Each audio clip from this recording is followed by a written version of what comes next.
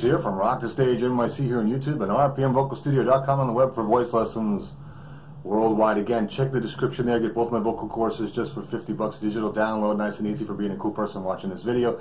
Links to playlists for all sorts of other types of videos on various subjects of singing. Take lessons with me via Skype or here in the studio in New York City. Check out the description. Now, on to today's thing. This is something I want you to watch out for when you're singing and vocalizing, doing your... is swallowing your vowels. This is something not a lot of vocal coaches go on about and talk about, and that is not making sure that the vowel is completely formed, as they say, intonated, right? Watch for this type of sound when you're vocalizing and singing. If I just say like ah, right, and I go ah, it's nice and open, it's bright, it sounds tall, it sounds fully realized. Watch for this sound though. Ah, and it starts to sound like I'm saying instead of ah. I've swallowed the vowel. The resonance of ah, which should be here, has now fallen back here. Now this can happen as you get up into an area of your vocal range which starts to become difficult. You start to feel a little resistance. You'll tend to want to kind of grab here, and that can pull the resonance back here.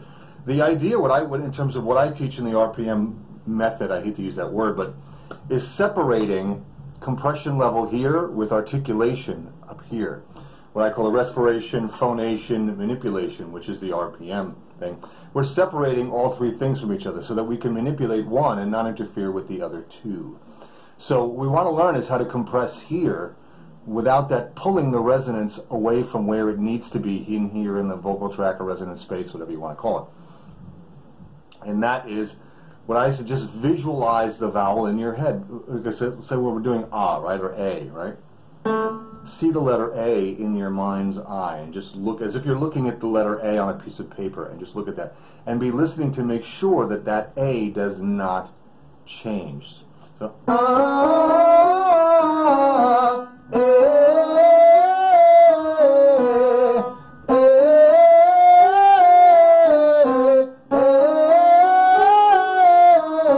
pure A all the way through. Here I swallowed it backwards.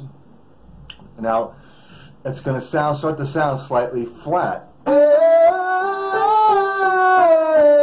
It's going to start to sound flat because you're pulling the resonance out of position, out of its resonance space that it actually wants to live in.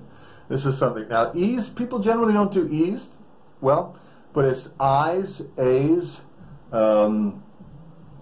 You can actually even swallow even more. You have to watch for that. So you go, start to feel resistance. You're going to clamp here. Too much. You need to compress here, but you don't want to over compress so much that it actually starts to interfere with the sound of the vowel inside the resonance space. And I tell my students, if it starts to feel like it's pulling backwards, lean the towards an ah. We don't want to hear ah, but we want to kind of have it feel in here more like how an ah feels. And it opens up, and that vowel, that very dark compressed vowel, starts to intonate properly, and it sounds more in pitch. So watch out for this if when you're vocalizing and singing that you're not swallowing your vowels. Till next time, this is Kevin Richards. Keep rocking, keep practicing.